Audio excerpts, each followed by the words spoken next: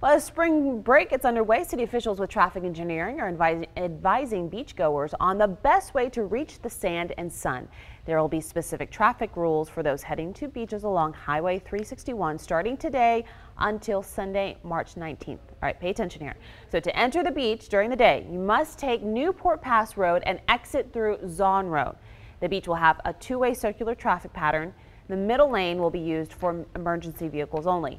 At night, Newport Pass Road will be closed by police, and beachgoers can use Zahn Road to enter and exit.